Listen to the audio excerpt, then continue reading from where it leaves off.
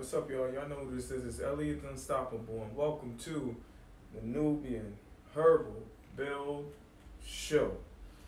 Alright, we're going to get into the second enemy of the gut, which is carbonic acid. Now, let's define carbonic acid first.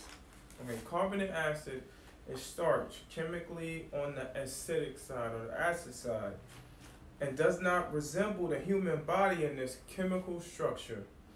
It affects the human's CHO, which is carbon, hydrogen, and oxygen. Structure negatively like alcohol. And a couple of examples: carbonic acid in the body: rice, processed, barley, wheat. Alright, so let's get into carbonic acid.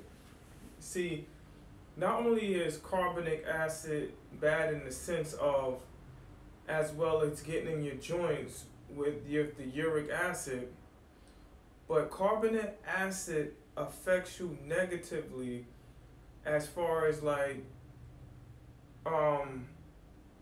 let's take wheat for example.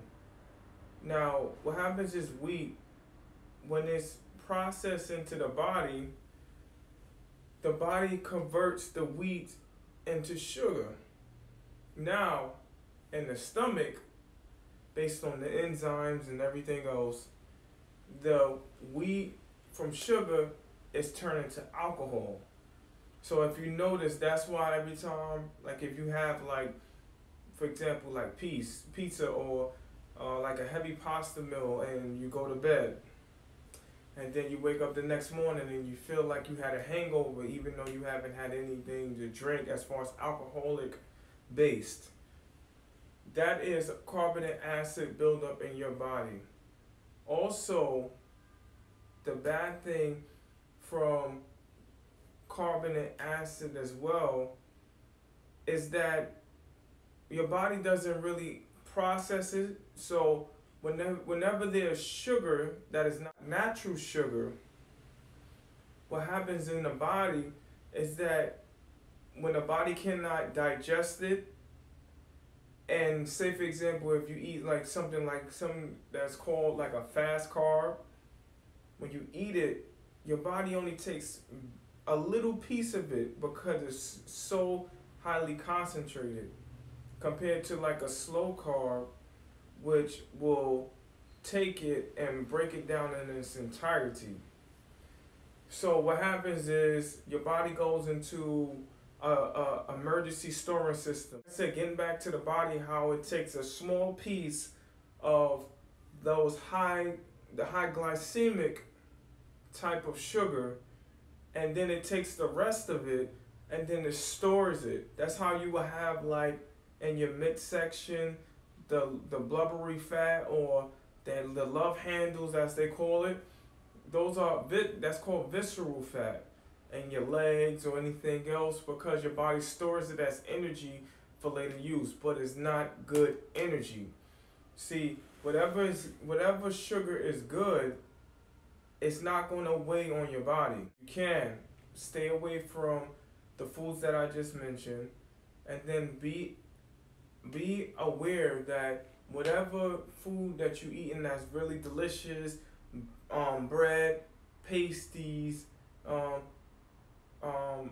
peanuts, whatever else, all of these wheat type products will then turn into carbonic acid in your body, which will then shut down your body so your body can try to process what it can't process, which will leave you in the itis state, as they call it. And see, what happens is that over time, when your body continues to shut down because it's trying to process the food, eventually it has its ending toll, where now you have health problems. You have like obese issues. Irritable bowel syndrome comes from wheat, which comes from wheat, which deals with carbonic acid. And let's be honest with ourselves. A lot of times I always hear people say, I eat healthy, but a lot of times if If I was gonna fly on the wall and I check exactly what you were eating, then I will begin to see what's the major issue and whatever health issues that you are going through. All right, y'all. So that's it. It's Elliot Unstoppable. See that button right there? Hit that. I would like to thank everybody for watching, your positive energy. I love it, and I love you all. And also, I need y'all to do something for me. Comment. It's Elliot Unstoppable. Thank you for tuning in to part 2 of the enemies of the gut. Part 3 is coming next, y'all. All right, y'all. So that's it. Peace.